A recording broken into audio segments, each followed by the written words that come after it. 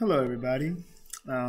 If you can hear it in my voice, I am coming down with whatever bug is going through the building. But this is your support for LL3, looking at exposition and plot. And so what we're doing now is we're bringing back our work. We're bringing our work that we've done for the past 2 weeks, and we're bringing it, or about to marry it with the work we did towards the end of the last unit when we talked about plot when you wrote your stories. And so we want to start to analyze The Giver and really think about Lois Lowry as an author and how she made sure that the characterization statement that we made for characters, the understanding of the conflict that we have at this point, now that we're towards the end of the book, as well as what we know for the setting, can be easily identified in the exposition. And when we say exposition, we're talking about in the beginning of the story, there's a range. Sometimes, depending on the size of the text, we know that it can be as short as a paragraph, maybe the first page. And when we think about novels, it can be a couple of chapters. In this case, as you see, chapters 1 through 7 of The Giver, we can definitely use as the framework for an exposition of a story. And so I'm going to talk about how, in your journals, everything will go in your journal now, how you're going to go about doing an analysis. When you do an analysis, you're doing setting, conflict, and then the characters that we know in the exposition: Jonas, Mother, Father, Asher, Fiona, and Lily. And so by the end of the unit, you want to make sure you have gone in and completed at least 3 to 4 of these in your journal. So the first thing you're going to do, which you should already have done, you skipped. So the last journal entry we had in here was independence. So you want to skip 18 pages. And on the 19th page, you want to write exposition, chapters 1 through 7. From there, you then want to have a 3-column chart. You can draw the lines if you want. I went ahead and did a fold. So I went from the end, folded over, and then I folded again to the rings. All right? But if you want to make 3 columns, that's perfectly fine. You're going to see the notes in a moment for this, but you do already see now that we have 6 boxes. The first, or 6 columns. The first column here, this is always going to be your summary, and it's based on your focus. So what exactly are you focusing on? Is it setting, is it conflict, or is it a particular character? You put that name at the top, and then you give the summary on the bottom. For characters now, your summary is always going to be your characterization statement. So every time you choose a character, I need to know what is that character's trait or traits, if you're saying that it's more than one, and then what is that character value? And you're always going to put that here. And then your next 5 columns are types of evidence we can use or find in the exposition to support what we have here.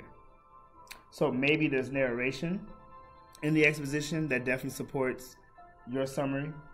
Maybe it was dialogue that happened from the character or from another character or between characters that help you understand your summary. Or maybe it was a thought in the exposition that helps you understand the summary that you're focusing on. Or maybe it was a flashback or a foreshadow.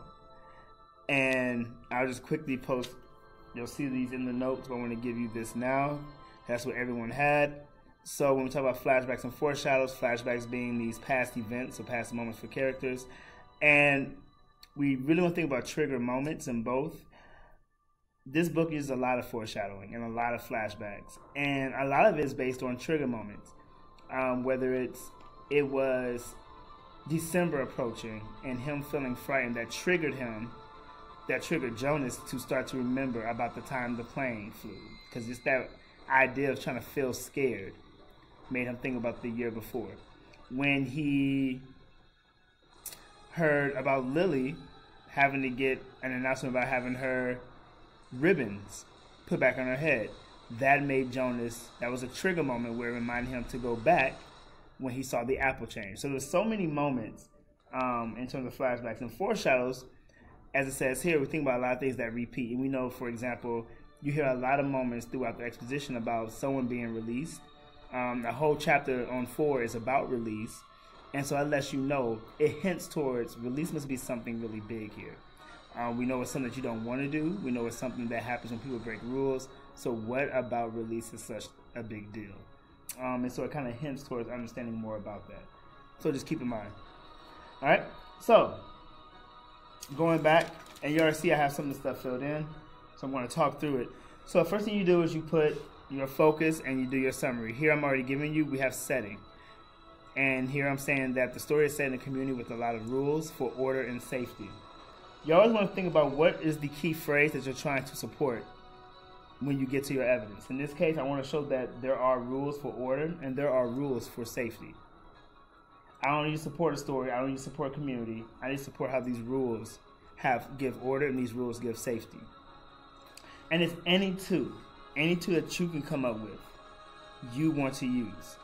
So for me, and I always go with the very first one. What's the very first thing I remember reading about that made me know this was the summary, or this is a summary. Same thing for characterization. If we're saying, for example, that Asher is fun-loving, what was the very first moment you read where Asher definitely showed that he was fun-loving or someone who just has a really fun, happy spirit?